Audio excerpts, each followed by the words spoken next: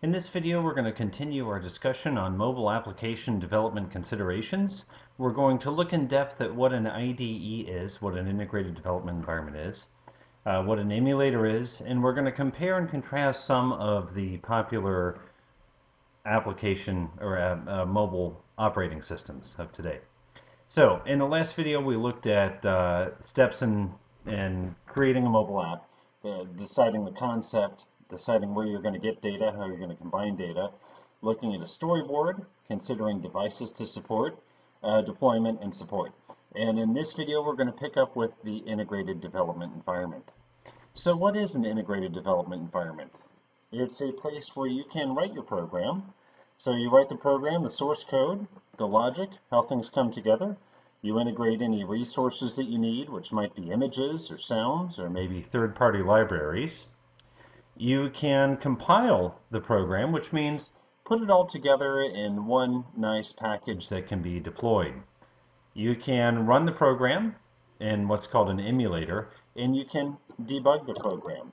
So, for instance, I have my application, which we looked at in the last video. My application is Plant Places Mobile. We've been looking at it here in this emulator.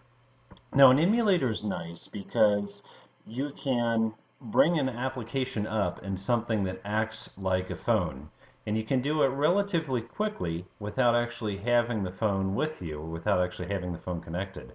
And that's why in my Android application classes, I often say that you don't need an Android phone to be enrolled in the class. All you need is a computer with the emulator, and I can help you to get that emulator set up.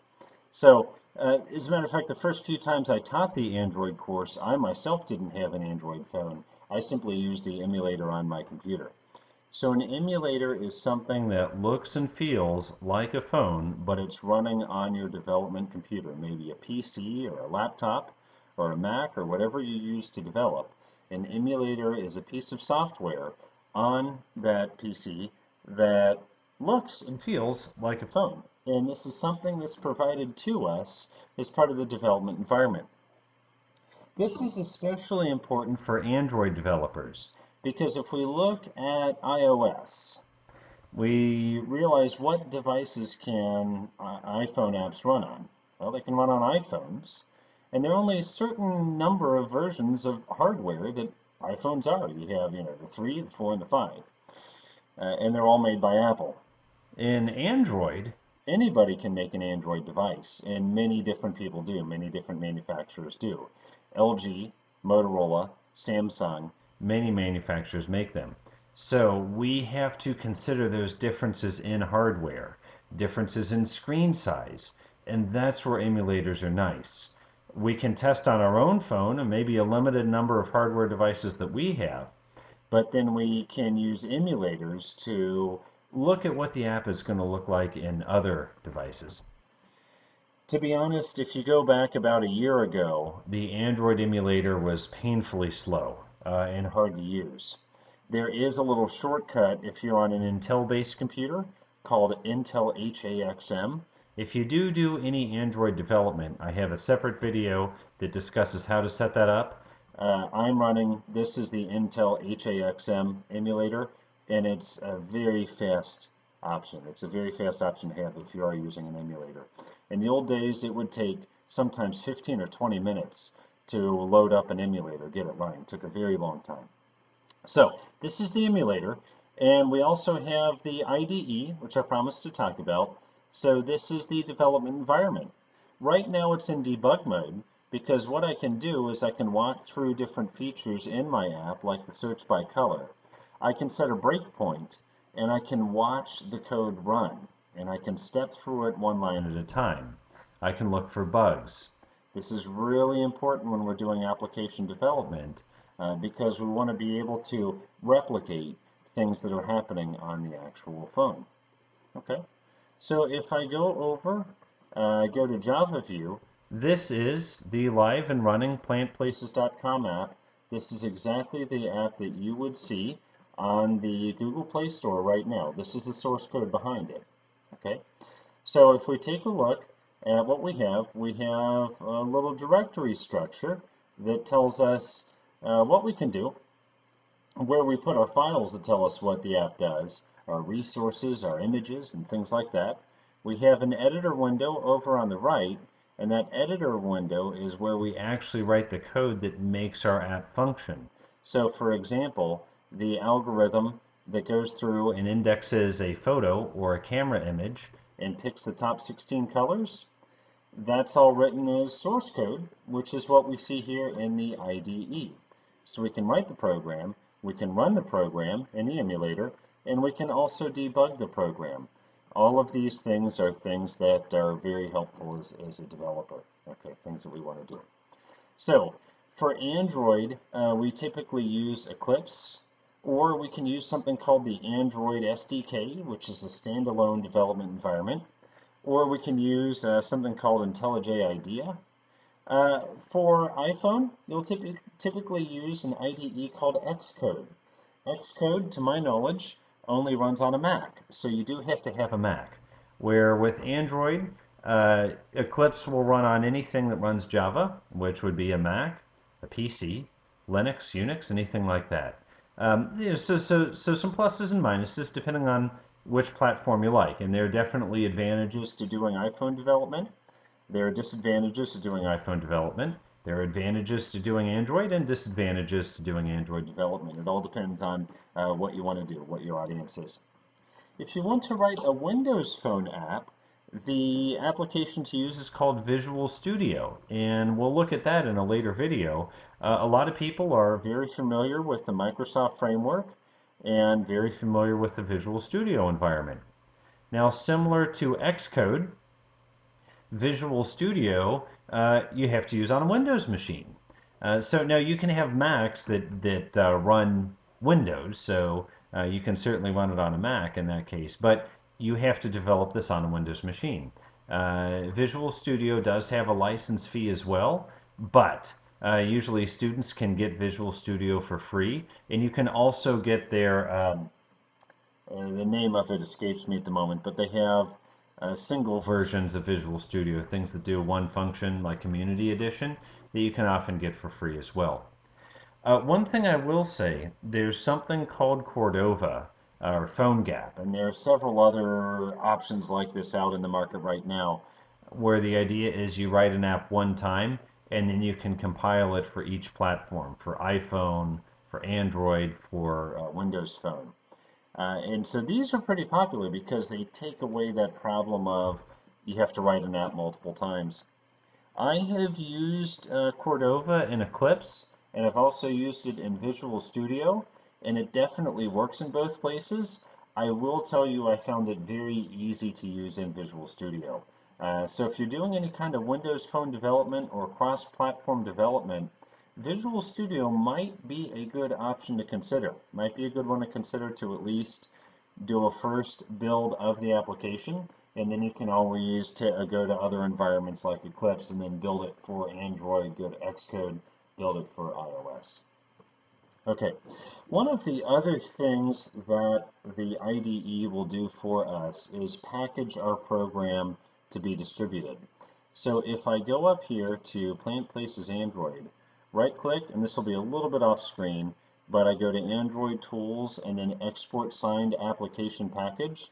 What that's going to do if I click on it, that's going to create something called an APK. And the APK is the distributable version of software. It's the entire compiled version of the software. So I'm not going to go all the way through this, but I'll do the first steps in.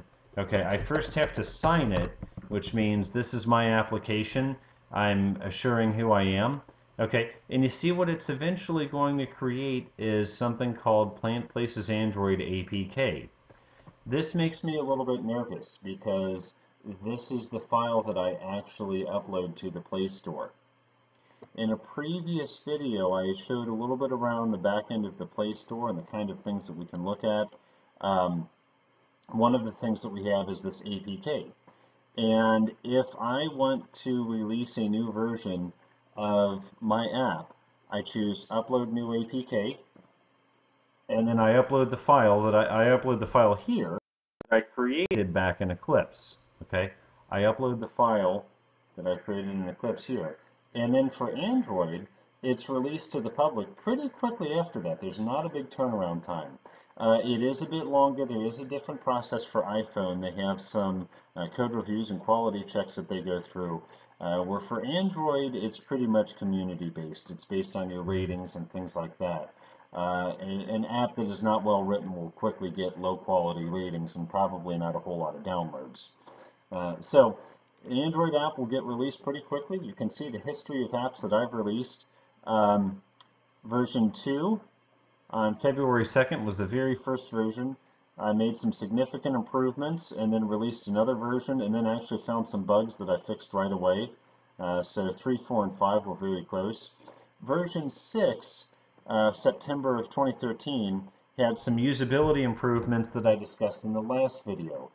Things like using the image gallery to pick an image. Things like a better indexing of colors and a better view of search results where the search results actually show the matching images. So that was September 27th. I have one that's almost ready to get released. I'll probably have it released sometime this summer. So we'll have another update this summer. But you see, even within a year, that's how frequent the releases were, which honestly wasn't very frequent. I probably could have done a lot more releases than that if I wanted. But in any case, the IDE will build this APK, and the APK is what we upload and we put on the Play Store. While I'm here, one other thing I wanted to point out. I mentioned for Android you have a lot of different devices that you need to support. If I click on device, it actually shows who has my app. It shows what the most common devices are, so I kind of have an idea of how I need to tune my app the best. You know, what are the most common devices? Samsung, Motorola, Samsung. So we have lots of Galaxy, the Razr. My own phone isn't here, which is kind of curious, the LG G2, which I like quite a bit. I like my phone quite a bit. But anyway, you see quite a big distribution of different hardware manufacturers. So this is something we have to consider when we are making our app. We have to think about the different devices it could be on. We have to think about what emulators we can use to emulate those devices. We also have to think of our friends and other places where we can get this device, or friends who can help us test on their own device, especially friends who might have a different device than we have. So the more actual hardware you can use, the better. When you have some old hardware, when you get a new phone, save your old phone. Use it as a testing device. Probably a good idea. Okay, so emulator we talked about allows you to test and debug your applications. We talked through this slide. Programming languages. If we go back in the history of mobile, believe it or not, things change pretty frequently. If we go pre-iPhone, it used to be that BlackBerry was very common. Now BlackBerry is a distant third or fourth. Windows Phone used to also be very popular. Now that's gone to a distant third or fourth. Nokia and their Symbian operating system used to be 48% of the market. Now that's down to the low single digits. So what do these different operating systems use? A lot of them use some variant of Java. Okay, Nokia, which is Symbian, which you don't see a lot of anymore. Nokia's kind of gone the way of Windows Phone. Nokia was one of the most pure Java implementations. And by pure, I mean they didn't have a lot of extensions to it. So you could write an app for a Nokia phone and run it on a different phone, different operating system. It was very pure and honestly very easy to use, so it's kind of a shame we don't see that much anymore. BlackBerry also had a very standard Java development environment with some BlackBerry extensions that made it more specific to BlackBerry. But nonetheless, it used a lot of libraries that were just common Java libraries. Android is Java based, but it's not pure Java ME. So where Nokia and BlackBerry are more pure Java, Android is Java based, but it doesn't compile the same way that most Java programs compile. It's very Android specific.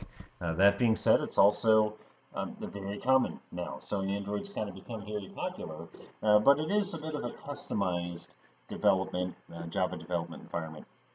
iPhone is something called Objective-C. Objective-C, you need that Xcode IDE, and you need a Mac for that. Okay, so again, that's one of the reasons why my app is on Android is just for the simple reason that I don't own a Mac. Nothing against iPhones.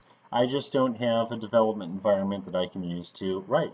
Now, I could maybe, use the university's labs or something like that, but honestly, the majority of code I've written for my own app has happened in an airport or on an airplane or on a cruise ship. Times when I have my laptop with me and oftentimes don't have an internet connection. So it's just based on the hardware that I have. That was the easiest app for me to write. Okay.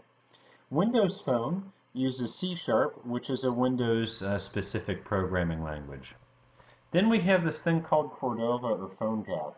I'm curious to see how this takes off because it's a nice way to kind of get into programming for mobile phones if you have a web development background, which is somewhat common.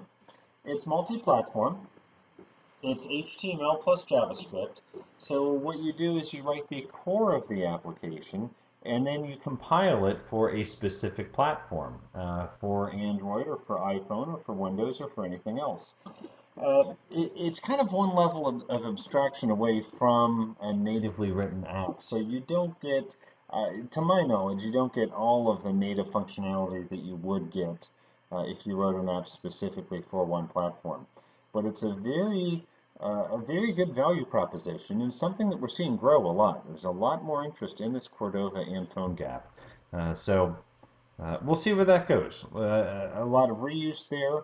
It might finally solve the issue where you have to write an app for each platform. We can also use skills that aren't really programming specific. A lot of people have these HTML and JavaScript skills. If we can lower the barriers to entry for writing apps, we'll probably see a lot more good apps out there.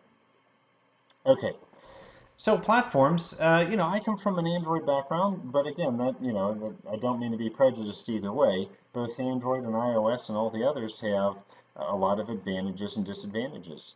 The iOS crowd is a tech-savvy crowd. There are a lot of people who have iPhones, and people with iPhones tend to like apps and tend to be used to looking at apps and paying for apps and knowing where to find apps and assuming that there is an app available for what they want to do.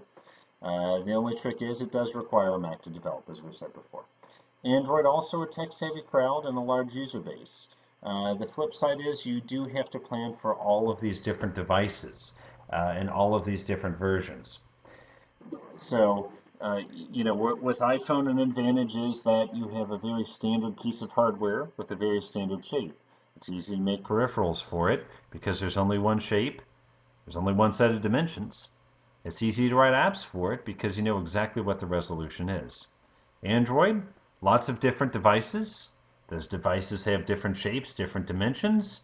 It's a little harder to make peripherals for them. Okay, so that's something to consider. Both the iOS and Android marketplaces are saturated with apps right now. So there are plenty of, whatever your idea is, there's probably somebody who's done something very similar. To-do lists see those quite a bit. So you have to do something special to stand out. Now, if you look beyond the big two, there's a lot of market available. One of the complaints of people on Windows Phone who I know is the lack of apps in the marketplace. So there's a smaller user base, but there's not much competition. So if you are thinking of Cordova, an easy way to get into Cordova is with Visual Studio, the IDE we use for Windows, and you might find that you don't have a lot of competition there. It might be a very interesting place to start your app out and see how it does. And then because you've written it with Cordova, if you like the app, then you can do builds for the other phones as well. Something worth thinking about. What's the cost to deploy? I looked these numbers up about a year ago, so if anybody has any corrections here, let me know. For iOS, you're looking at a developer license of about $99 a year. For Android, you pay $25 one time to the Google Play Store to get a developer license for the Google Play Store. That's a one-time fee. Here again, for my own app, I'm giving it away. I wanted to reduce the recurring costs that I had. $25 one time is something I could deal with. $100, I wasn't sure if I could really make that much in ad revenue or any ancillary revenue in a year to cover it. And what happens 10 years from now? Do I want to keep paying for something that maybe I'm no longer really supporting anymore? A $25 one-time fee sounded a little bit better to me, but there again, uh, there are trade-offs here. If you have a Mac, if you have an iPhone, the $99 a year might be a worthwhile purchase because you have that stability of the limited hardware and the given audience, the given resolution that you're going to have. All things to consider. Okay, so that's the end of the presentation. I wanted to look a little bit more at what we have in the IDE itself. And for this example, again, I'm going to use my own app. First of all, we have some third-party jars that we're bringing in, things like the Google Maps and the Android supporting packages. I have the source code. If you take a look here, the source code is broken down into several layers, and there are a lot of classes here just because my app does a lot of different things. If I had it to do over again, I would probably limit that functionality. Instead of giving maybe 5 or 10 different things that the user can do, I'd just pick maybe 1 or 2 that I could do really well. That's one thing. I think I put too much into the app. I think I put too many features in and maybe overwhelm the user. Probably be best to step back and just focus on the things the user's going to use. And that's hard to do. A lot of times you want to do things, you want to add more features in, but you have to consider, will this actually be used or will it be a distraction? So first of all, there are all of the classes that make up the user interface.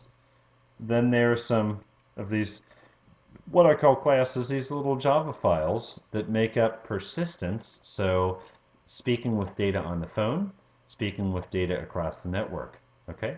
And then some classes that do integration with things like the camera. Okay? Now, when I compile, it goes into this, it generates certain things and puts them into this gen folder. Okay, a few more dependencies and libraries that I have. Then we have a configuration file called the Android manifest. This specifies things like what version of the app am I currently on. Okay, bin directory, remember that APK? There's that APK file, the compiled file that's what we distribute out on the Google Play Store. Okay, any libraries that we're using, like the support library. One thing I really do want to point out here is this resources directory, and what you'll see are some very interesting things. First of all, take a look at values. Take a look at this file called strings XML.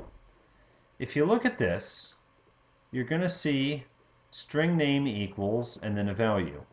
String name equals and then a name and a value. String name, a name, and a value. Notice all of these are English. Okay. Now let's go to values ES. You see a file with the same name, strings XML. Okay. And you see name and value, name and value. You might notice that the names are the same. Okay, the names are the same here. Let me actually get those scrolled at the same position. So we have app name, logon title, username, password. App name, logon title, username, password. But the values are different. And what's different about the values? Okay, notice that these values are Spanish and these values are English. Okay, so you see a difference here between the English and the Spanish. Okay, now if a user says my language preference is Spanish, the user will get the Spanish strings XML. If the user prefers English or doesn't have a default, the user will get the English strings XML. So, remember what I said about country distribution. You might find that you have less competition if you go outside of the United States, so don't be afraid to do that. If you look at the competition for plant places, there's Floridata, Dave's Garden, the Missouri Botanical Gardens, the U.S. Department of Agriculture. So these might be some very U.S.-focused websites, U.S.-focused apps. When I go out and I travel a lot for work, a lot of times I will GPS botanical gardens wherever I am, especially if I'm in a different country or a different continent, because I want to appeal to that other area. And if we look at the ad revenue for the Plant Places website, this is something that's always very interesting to me. It'll show where the ad revenue is coming from. So today, Germany, Portugal, and Romania, those were significant sources of ad revenue in addition to the United States. The United States was number 2. I've GPS several plants in Germany on several trips I had there. So that kind of stuff pays off. We also want to think about an app like Plant Places, which is seasonal. It's very seasonal in nature. March, April, May are going to be very busy months. Your app, is it going to get the same amount of users all year long? Or will it dip a little bit in the summer when people are outside? Will it pick up in the summer when people are outside? These are things to consider. Now, again, with geographic diversity, remember that our winter is somebody else's summer. Our fall is somebody else's spring. So you can try to get 2 peak seasons a year if you do appeal to a different audience. And if you're doing that, you want to consider string translations like this. You want to consider supporting multiple languages. If I wanted to add French support, I'd add a values-fr, okay? And I'd add another strings XML, and then all I need to do is I need to translate this one file, okay? And I just translate the one file from one language to another, and then I have native support for that other language. Okay, so yeah, it looks like about 200 things I've translated here, and for me, I just use Google Translate. I'm not as fluent in Spanish as I would like. I know a little bit, but I'm not very fluent in it. But it's worthwhile if you know someone fluent in another language to have them translate your app. We also have our layouts. These are all the screens. This is the XML that makes up the screens that we're looking at. And then we have this drawable LDPI, MDPI, and HDPI. This is something interesting to consider as well. Let's take a look at drawing LDPI. I'm going to click on icon. Okay, a little icon there. Let me click on Favicode. You see this one? Okay, that's the stylized P for plant places. Now I'm going to click on that same file in MDPI. And let's look at the difference. Okay. Do you see a difference between these two different files? Not a whole lot, but look closely. Do you see a difference between these two? Now let's go to HDPI, and I'm going to click on Favico again. And now, do you see a difference across these 3 files? It's the same image, but scaled to be a different size. So, when we're writing an Android app or an iPhone app, what can it run on? A phone, a tablet, a TV. You have your iPhone, your Android phone, your iPad, your Android tablet, Apple TV, Google TV. Resolution's very different. What you don't want to do is have only one icon like this, which is small, and then if the user uses your app on a Google TV, look at that. See, when you just resize it, it pixelates, and it looks not very good, not very user-friendly. Okay, it's better to actually have different copies that are created specifically for those resolutions. That'll be a much nicer app. So, what do we have in our project? What do we have in our IDE? We have our supporting files, like our images and our icons. We have our layouts as XML. We have language translation. We have information about the application. We have the compiled APK file, the file that we're ready to get published. Okay, and then we have our source code. All of this is organized together in our IDE. In our IDE, we can write the program, debug the program, run the program, compile the program, and make a final build to be deployed out to either the Apple Store or the Google Play Store, depending on, or the Windows Store, whatever store we happen to use. So the IDE is central to that. In this class, we're not going to get into a whole lot of programming, so that pretty much sums up all we're going to talk about with an IDE in this class. But in the other classes as part of the certificate, the beginning iOS, beginning Android, advanced iOS, and advanced Android, it will get a little bit deeper into those languages. So that's all I have for this lecture. Thanks for listening, and we'll have more to come.